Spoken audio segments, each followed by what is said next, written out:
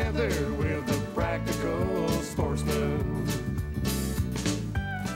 Hello, sportsmen. Hey, how do you like this weather we've been having? I'll tell you one thing, it makes it very difficult to tape features for an outdoor show. Every day it changes. Last week it rained, the rivers are still swollen, they're muddy.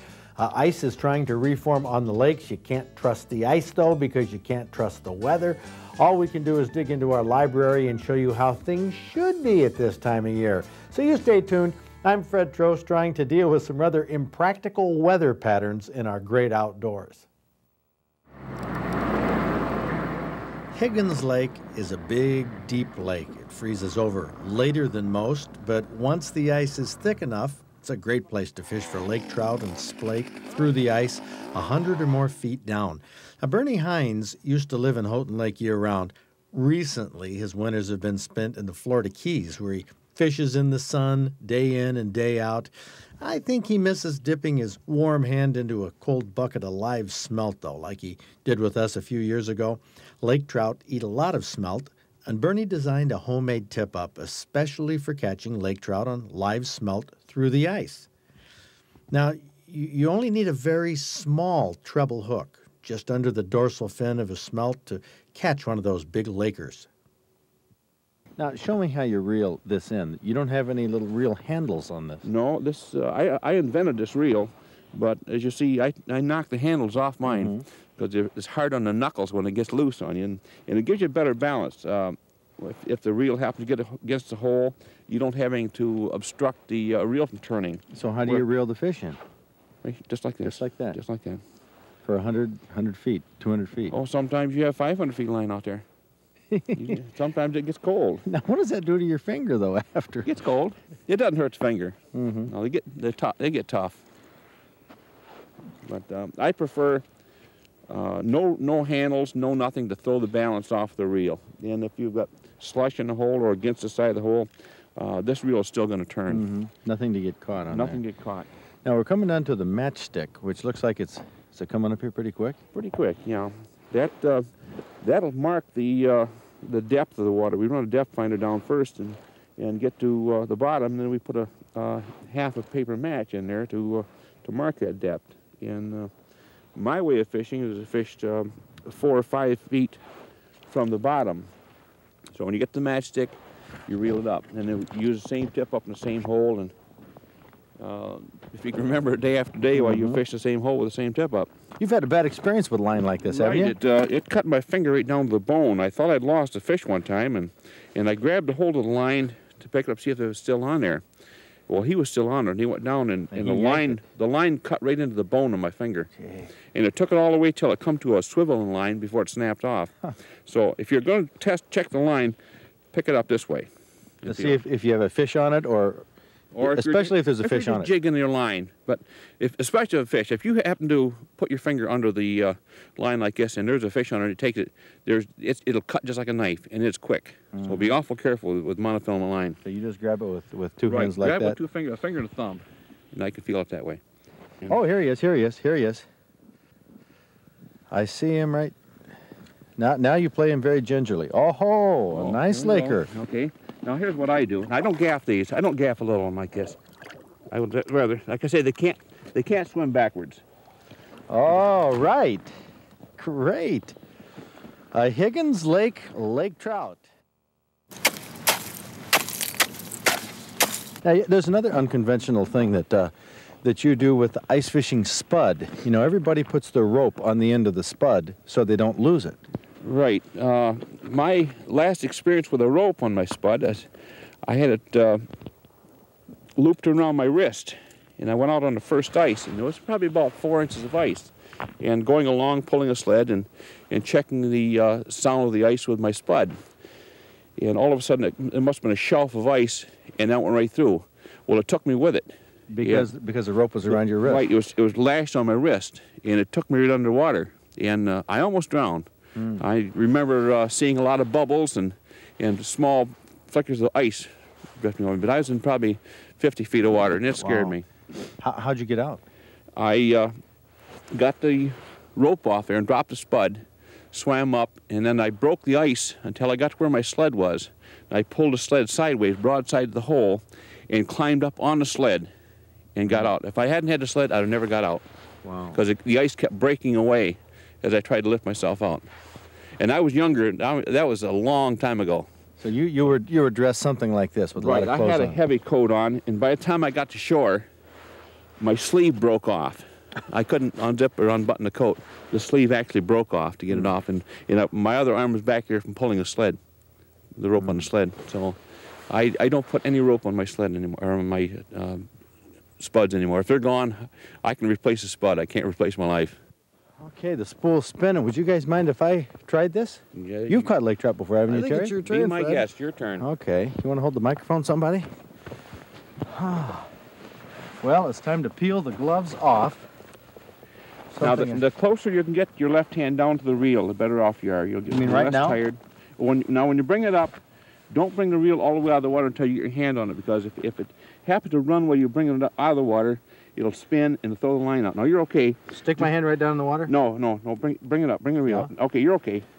Now, put your left hand way down here. Uh-huh. There you go. You don't have to set the hook. Just wind reeling. him up. Yeah, I can definitely feel the resistance on this. Yeah, you'll feel him on there. See, Now, this is a new kind of battle, you know? Yeah. Without the rod. And when they want to fight, you just hold your palm on the reel, and so the reel don't spin free. Look at him. He's all around from one side to the other. We got to be close. Here comes the sinker. Oh, ho! Oh, oh. Well, it looks like a big one to me. Yeah, it's a nice one. Now, working its head through here. Yeah. Now we got its tail. He'll back. You're going to Wrong way. You're going to bot this all wrong, Fred. Yes. You're supposed to bring him up head first. Head first. Well, watch your line. You don't get back the reel. Okay, here he comes. Here it comes. Here we go. There we go. Oh, wow. Bernie, let me hold him. That's great. You got to get him right here. Ah. Oh, let me tell you, it's a cold fish. Now, is it worth it, though? Oh, this is terrific. Oh, I love it. Lake trout on Higgins Lake. They're fun to catch, fun to eat, but please make sure the ice is thick enough before you try it.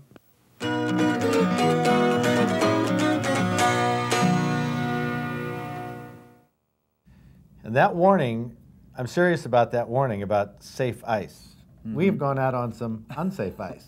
Matter of fact, last January I was on some pretty unsafe ice. Pretty thin. We've done a lot of thin ice on this show, come to think of it, in many different ways. We have a big announcement, something that is, well, it was inevitable, I guess, over the years.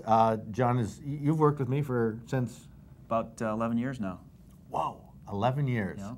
And Johnny just gave me the old pink slip, the old divorce notice. He's moving on. I broke it to you easy. You broke it to me easy. No, we've known that you've been looking around in the computer industry. You're all fascinated with computers. That's right. And I'm going to be working over at Michigan State University, setting up network systems for them over there. How about that? Yeah. Now, did this? You've been going to classes the past year for this. Yeah. I just wondered, did me going to law school have anything to do? Actually, it did, because you think about it, as a lot of people probably weren't sure either. We weren't sure how long you were going to stay with this. Mm-hmm.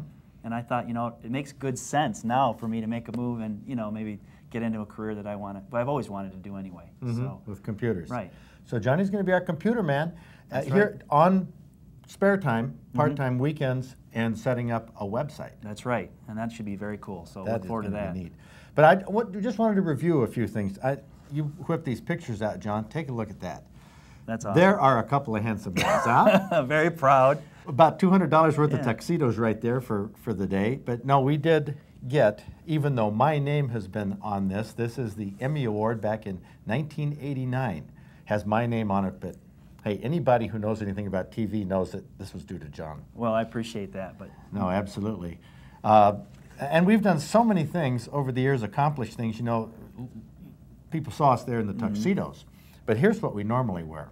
Yeah, now that's probably my fondest memory of the last 11 years is when we did that trip in Alaska. Oh, man.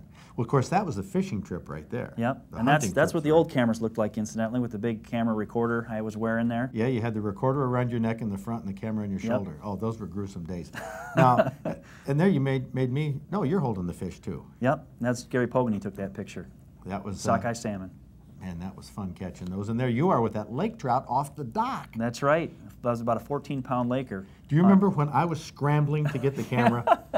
You kept the fish on, and I was, oh. That was 4-pound test I caught that on, too, believe it or not. That was absolutely incredible. And that scene right there, that is Gunaseo. Yep, that's Gunaseo. See that little bit of ice on the edge of the frame? Mm-hmm.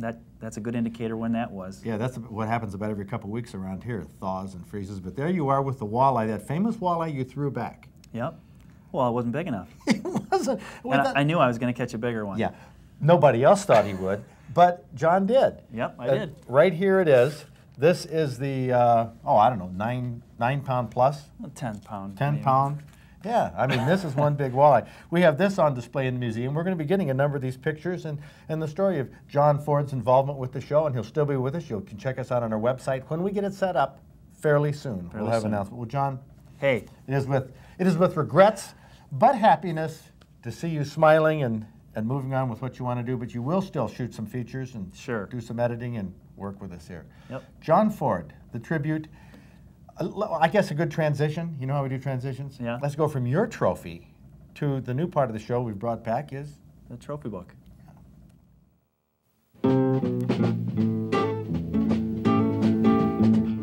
Brian Rhodes from Pullman got a dandy Allegan County buck on November 20th, a 12-point with a 21-inch spread, heavy beams, and long tines. You know, in the Outdoor Digest magazine, we run trophy listings of the big ones from the previous year.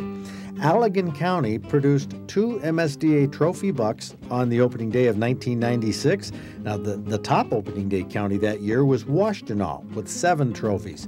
In 1997, the top opening day counties were Lapeer and Montcalm with 5 each. In January 1998, we've had an ice shortage, but during a normal year, Chuck Sell from Chelsea took this 14-inch, pound-and-a-half crappie from Washtenaw County Lake in January. He caught it on a minnow, of course. A few years ago, Lee Kirby from Wetmore speared this 44-inch, 20-pound northern pike from Straits Lake up in Schoolcraft County in the UP. And here's a 32-pound tiger muskie, nearly 50 inches long, that Bernard Lesky Jr. from Scottville got from Hamlin Lake near Ludington. For this big tiger muskie, let's make Bernie Lesky Jr. our Big John Trophy Angler of the Week.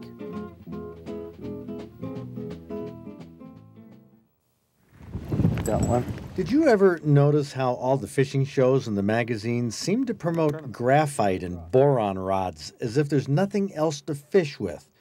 And then when you go to the store, you find that these new composite rods are the most expensive ones on the shelves.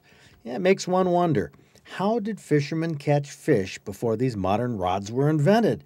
Professor Finns remembers back in the days before the high-tech rods. Say we got along just fine with the fiberglass rods. 40 years ago, I even used to get along with bamboo. This rod right here that I use almost every week is fiberglass.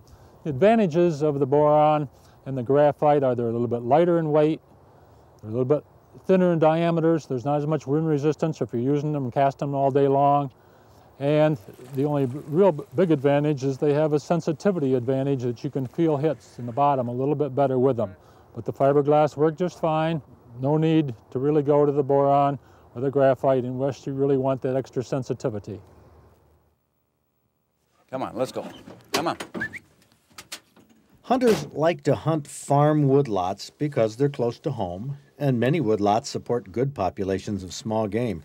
There are hazards in woodlots, though, and dog trainer Mark Raymond answers a lot of questions about these hazards. Here's a typical question. Sometimes when I hunt private farms or even state land, I run across junk piles of rusty metal and broken glass. What can I do to protect my dog's feet from getting cut? There are pads that they have out that go right over a dog's foot to protect them.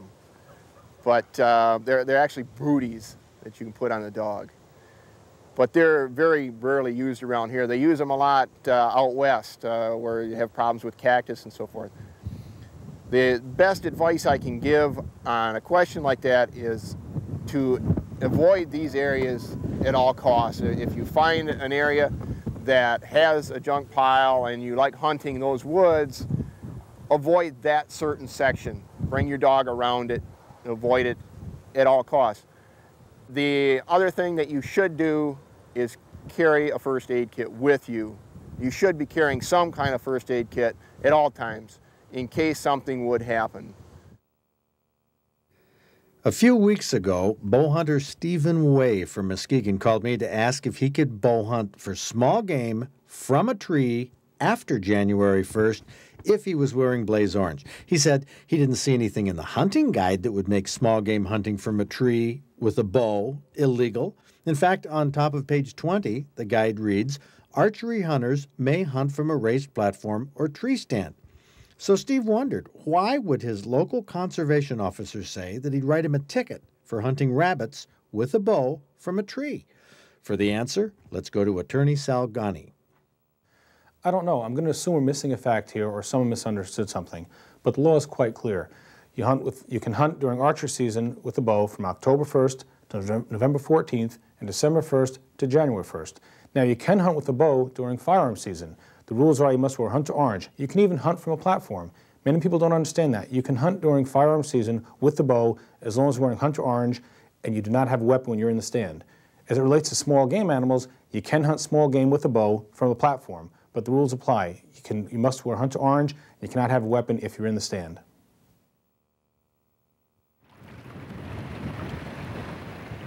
Oh, is that gorgeous? Trout and salmon live in cool, clear water. The flesh of a trout, though, is oilier than warm water fish, like walleye and panfish, and people often like to broil trout and squeeze lemon juice on top just before they eat it. Well, if lemon juice is so good with fish, why not use orange juice? Robert Plant from Lebanon, Ohio, uses orange juice in his Trout à l'orange recipe. He mixes up some milk and eggs, which he dips the trout fillets in. Then he dredges them in cornmeal. Instead of going into a frying pan, he sets the fillets in a greased baking pan. Then he pours melted margarine over the top, a stick or two, along with a cup of orange juice. Topped with some Italian breadcrumbs, these fillets are baked at 350 for 30 minutes or until they're fork tender. It's different, but it is tasty. Robert Plant's Trout à l'orange. This recipe will be in the upcoming issue of the Outdoor Digest magazine. If you have a favorite recipe you'd like to see featured, or you have an outdoor tip, a question for one of our experts, or just a comment, please send it along to me. The content of this show comes from viewers like you. Last Saturday, we had an MSDA Shooting Sports Council meeting here at the museum for sportsmen's clubs that have shooting ranges. Now, the main speaker was Don Chilcote. Years ago, Don was with the Ruffed Grouse Society. Today, he's the senior Michigan field representative for the National Rifle Association. Now, Don gave a presentation on the various services available to clubs through the NRA, and I've got to tell you, as a card-carrying NRA life member, I was surprised at what I learned about the NRA and politics. Whenever you hear about the NRA in the news, it's always about politics, and generally it's negative, at least from the perspective of the news reporters. But Don Chilcote said the historical focus of the NRA has always been on marksmanship, safety, education, and recruiting new people into the shooting sports, not politics. In fact, it wasn't until 1968 that the NRA got into politics at all. So today, how much of the NRA's budget do you suppose goes into political activities? All of it? Half of it? Well, I tell you, it is only 20%. 80% of the NRA's budget still goes into marksmanship, safety, education, and recruiting new people into the shooting sports. Now, the NRA's politics gets all the press, but what they do today is basically about the positive use of guns, not about politics. So why am I telling you all this? Well, for two reasons. One, you ought to know, so you don't have the misconception that the NRA is mainly a political organization, because mainly it isn't. Secondly, on this show in the coming year, we will be featuring a variety of some very good NRA programs and services from this 80% side. These programs are underutilized by clubs, and they're not a smokescreen for politics. These programs are what the NRA has been about for over 100 years. Now, don't let this political hoopla cloud your image of what the NRA does with most of its money most of the time. We'll get on to what these non-political NRA programs are on future shows.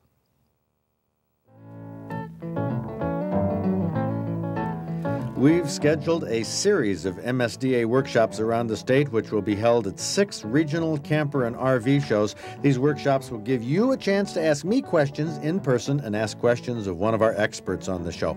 Now, all of these will be on Sundays from noon till 4. This schedule puts us in Mount Pleasant, Battle Creek, Flint, Novi, Port Huron, and Traverse City in the next 2 months. Our first workshop will be in Mount Pleasant at the Finch Fieldhouse at CMU. Professor Finns and I will be there on Sunday, January 25th. The following week, Professor Finns and I will be at Battle Creek in the Kellogg Arena on February 1st. We'll be answering questions from you viewers at these shows. Professor Finns, of course, will answer questions about fishing, and for me, hey, any subject is fair game. We also have our MSDA Hunting and Fishing Awards banquets coming up. The first one is for the Shotgun Hunting Awards. It's on Saturday night, February 7th at the Eagles Hall in Lansing.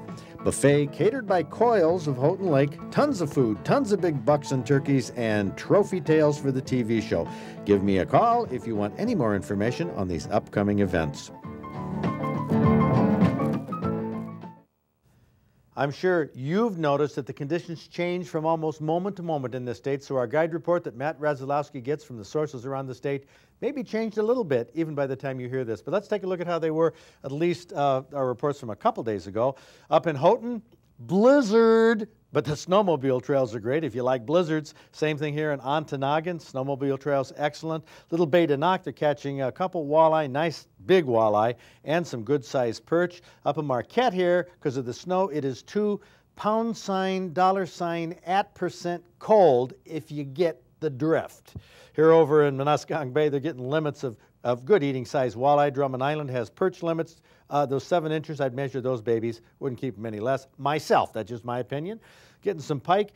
Here, Indian River, Black Lake, walleye, good eating size walleye. Look at this. I got to get up here. Long Lake. They're getting excellent pike, good dandy sized perch. Got to get that on my schedule here real soon.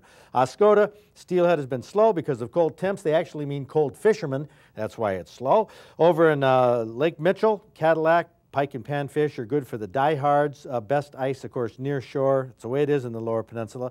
Steelhead fair on the Pere Marquette. Steelhead slow down on the White River.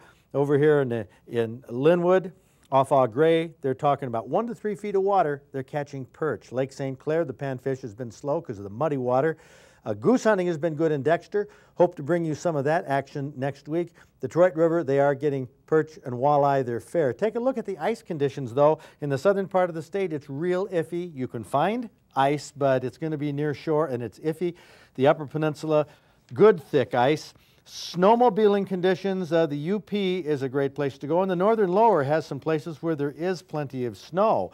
A couple events this weekend, ATA registered trap shoot on Saturday, the Dundee Sportsman's Club, and on Sunday, Mid-Thumb Bowman are having an archery shoot, a winter archery shoot there for the die-hard archers. So watch that ice, but get outdoors this weekend. It's a great place to be. We'll see you next week.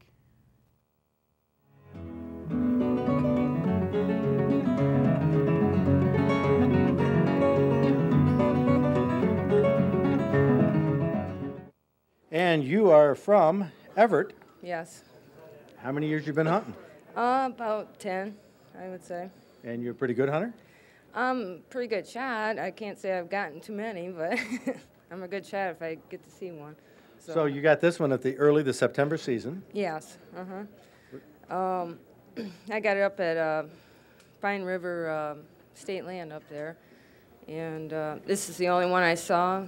And actually, I went to go up, try to get a cow down for an older gentleman that was in a group, and just happened to turn back and see him. He looked straight at me, and it's just the prettiest thing I ever seen, but then he went sideways. I wanted to take the shot when he was looking at me, but he went sideways, and that was it. That was it, yeah. Huh? Well, you're a big deer hunter, huh? Yeah, yeah. Mm-hmm. How many deer have you taken? Well, I only got one 6-point on the wall. Well, that's cool. Now, how did you get into hunting? Basically, I just, I wanted to do it, and, you know, like that one gal with a bear, you know, I love to hunt, and I love to eat it, you know, eat the meat, so I don't shoot anything I can't eat, so. Yeah. Well, this is going to take you a while to finish this one off, isn't it? I pretty much got it finished off. I got a big roast left. Yeah, I've been just chowing on it. I bet. Well, congratulations. Yeah, okay, thank you. And that angel with a big 6x6. Whoa.